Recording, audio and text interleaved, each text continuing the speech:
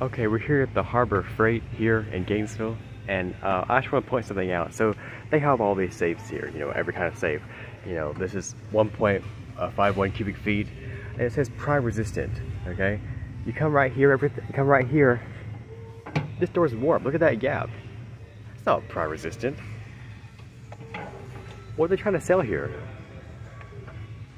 It's like all of these line up and you close up. That one lines up, this one lines up, but this one doesn't line up.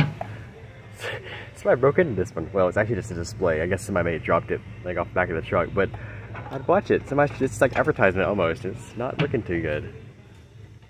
Anyways, be seeing you.